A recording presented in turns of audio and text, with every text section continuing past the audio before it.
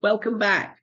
Okay, so these email examples, you will be able to download these, and these are just some nice examples of situations. So I'm not going to read each one of them, but as if you just look at the top, you'll see the subject. So, for example, following up after asking someone to do something and no response. Okay, so this is probably one of the most common questions I get. How can you politely ask someone to do something when you've heard nothing at all? Um, Here, yeah, as you can see, I've used I hope that you are well. Began with a nice pleasantry. And yeah, I was just wondering if you've had a chance to. So, again, quite a nice way of saying, have you done this yet? Without saying it that way, and then give them the benefit. As soon as I receive then what you need, then I can, and then the benefit to them is what you would put there, the next step and benefit that they care about. Now, I like this sentence. Please let me know if you have any questions or if you would like any more details. So it's basically saying, if how can I sort of help you to help me to get this done as soon as possible? And then I look forward to hearing from you, and then kindest regards. So it's sort of semi-urgent without being too forceful or adding too much pressure. So that's example one. Now, example two is requesting information for a project. Okay, so this is specifically projects or plans. Again, I hope you are well. I'm writing in reference to, then the project name, and then you're asking for a status update. And yeah, you'll notice it's very polite. If you could please provide us with a status update for, and then you give the exact details of what you're requesting. Could you also please confirm? Now, this is where I would use a numbered list. So yeah, please confirm, colon, and then 1, 2, 3, 4, whatever it is that you need. Main reason for this is so that then you can always go back and say, regarding my email dated at this time, number one or point two, and you can actually refer directly to that exact point within the email. Many thanks in advance for dealing with this as a matter of urgency. That's another good sentence there. So you're thanking them in advance for doing it quickly for you. And then, yeah, I look forward to hearing from you. Kindest regards, and your name. So that's requesting information for a project. Now, if you're giving advice, this is slightly different. Again, I hope you're well.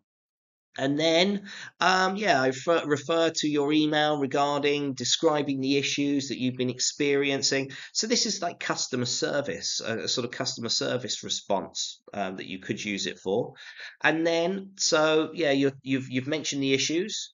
Then you're clarifying the main issues. Remember, don't use problems, use issues. It's much better. And then, firstly, secondly, third.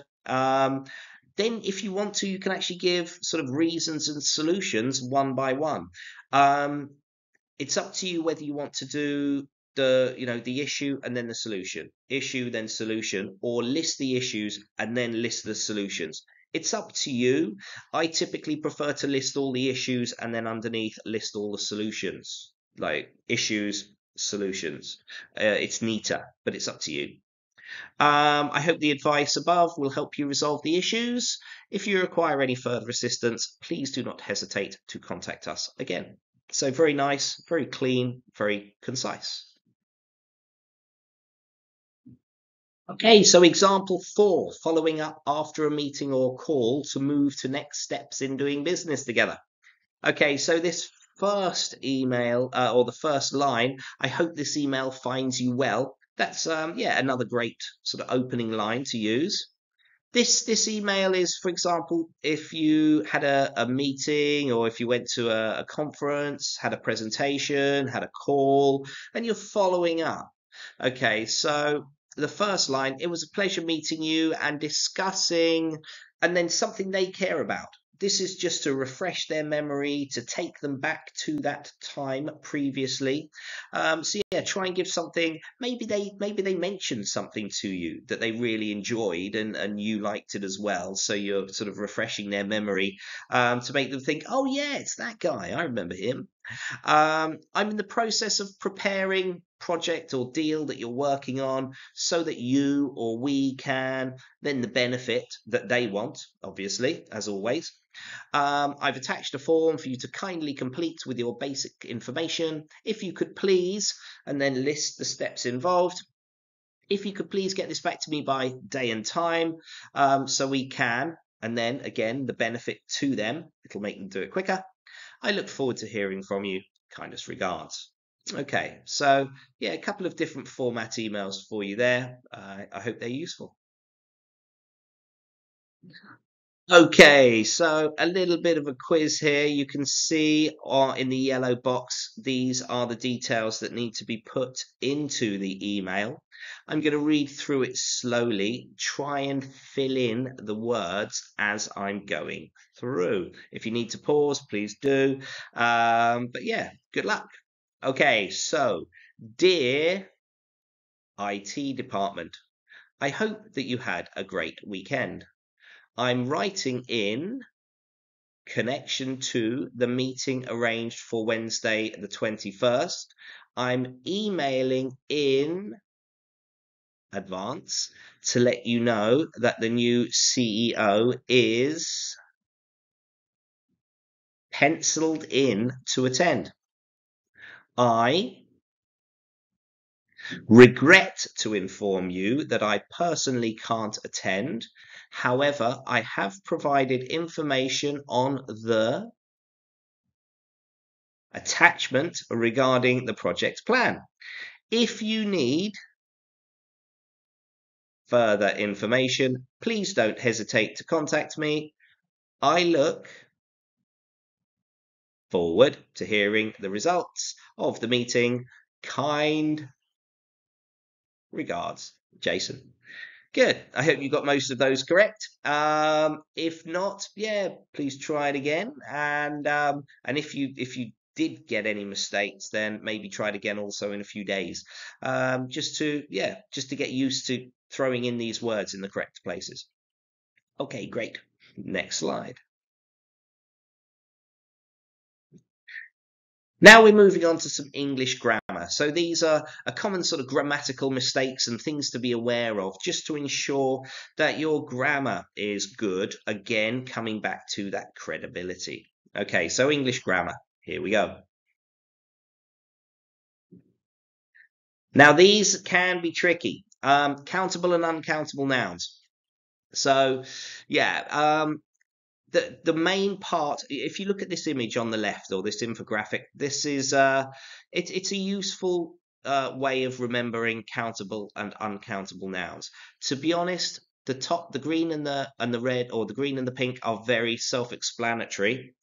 The best part, the part I really like, is the purple box, because it sort of explains why uncountable nouns are what they are. So, for example, abstract ideas, things you can't touch, like love, freedom, education, luck, these are usually uncountable. Anything that you cannot physically touch can often be uncountable. If it's made up of really tiny pieces like sugar, rice, salt, sand, flour, things that you can't count with your naked eye are usually uncountable. Some food that it's sort of cut into smaller parts. For example, bread, fish, cheese, chocolate, meat, bacon. So yeah, it's these typically you sort of tend to have to memorize. If you have pieces of cheese, that can be sort of small pieces, any size of cheese itself. But if you could have mountains of cheese and it would still be cheese. So yeah, it's usually food that is in smaller pieces. That's the uncountable version of the noun. Liquids and gases, you can't physically count them. Again, with your naked eye, you can't count how many sort of molecules of water there are, so it's uncountable.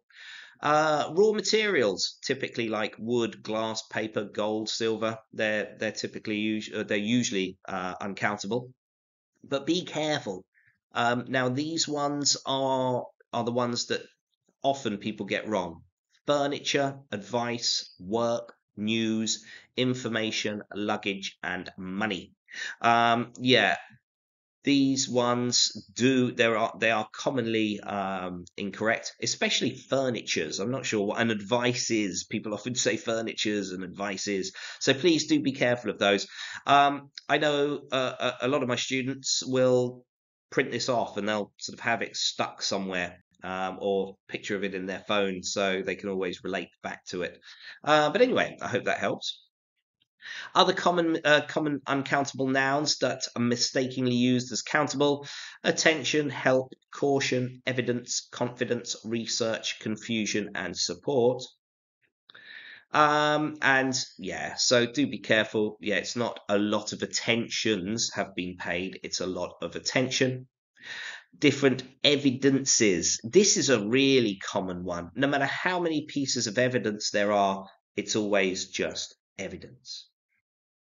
And yeah, so I'll let you read through these anyway in your own time. Okay, now how to use uncountable nouns. This is extremely important. Many versus much. Okay, so many is used with countable, much is used with uncountable. So it's not many evidences have been found, it's much evidence has been found. Much because evidence is uncountable. Now, when it comes to like numbers and amounts, number refers to how many of something there is, amount refers to how much of something there is.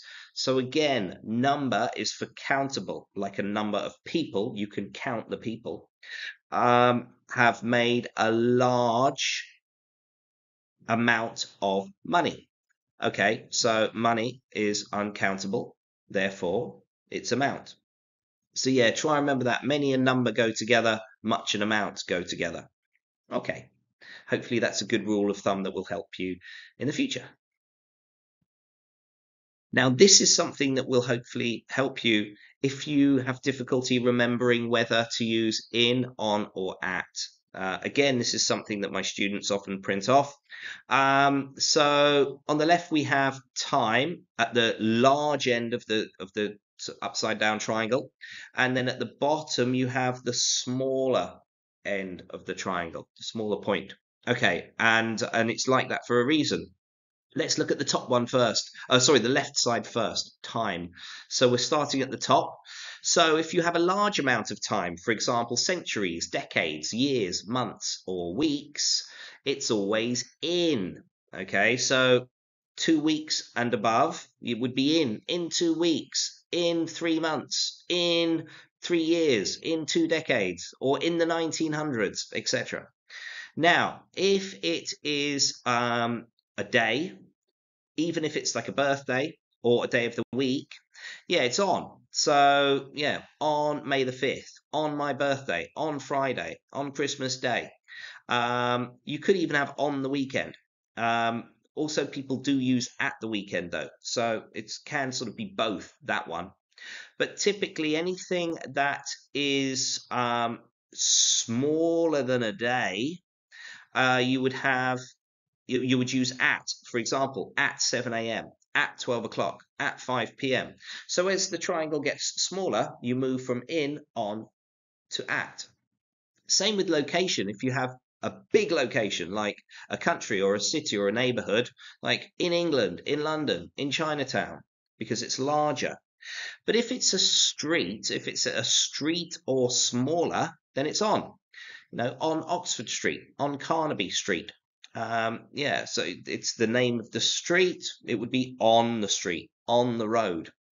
Now, if it's smaller than the road itself, it's the address. So it would be at the address, at 734 Oxford Street, at the store, at Starbucks, for example. So it's at the location. Now, a lot of people ask me why isn't it, like, what's the difference between at the airport and in the airport? It's a location, but people use in for the airport. Now, the reason for that is because at the airport means at the location of the airport. If I say I'll meet you at the airport, it means I'll meet you at the location of the airport. If I say I'll meet you in the airport, that means I'll meet you inside the airport. Okay, so it's not actually a location, it's in the building. So that's the difference there. For example, if I say I'll meet you at the office, it means I'll meet you at the office location. If I say I'll meet you in the office, this in means inside. Yeah, that's an easier way to explain it. Inside the airport, inside the office, inside the coffee shop. So that in is actually inside. Okay, I hope that clarifies that.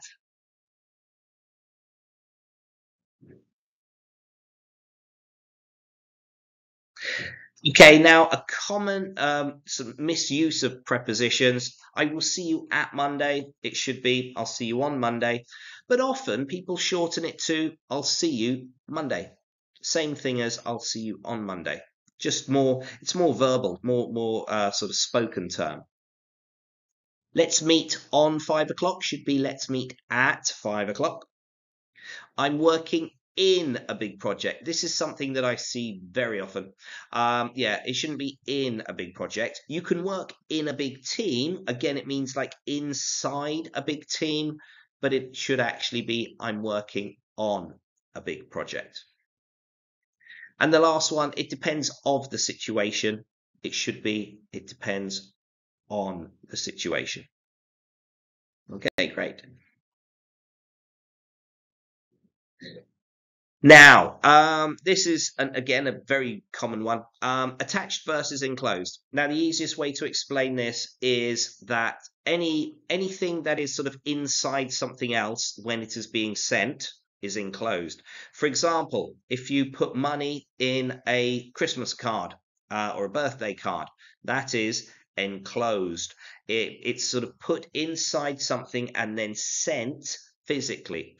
If you are attaching a document, however many documents to an email, it is always attached. So please find the template agreement attached to this email. Okay, so letters or anything that's sent by post or courier are enclosed. Anything digital is attached. Kindly. Now, this is something that I frequently get asked also. How to use kindly. Now, the best way to explain it is, for example, if I say, I kindly request you to provide more information, what that actually means is I'm being kind by requesting that you give me more information. Okay, so this is a lot of people do this and it's incorrect. The way it should be is the other way around. Kindly provide more information, which is them being kind by sending it to me. Okay, so the best way to remember it is don't follow the word kindly. Don't follow the word I by kindly. Okay, so make sure there's no I behind before kindly. Kindly should come first. Kindly provide more information. If you want to use I, then use something humble, like I humbly request that you provide more information. So you don't show kindness by requesting something. It's the other person who shows kindness by providing something to you. Okay, now approval. Last one here. Yeah, you don't ask for someone's approval. You request or you seek their approval, or you would like their approval, but you don't actually ask for their approval. You seek it or you would like it. Okay. Another couple of errors here.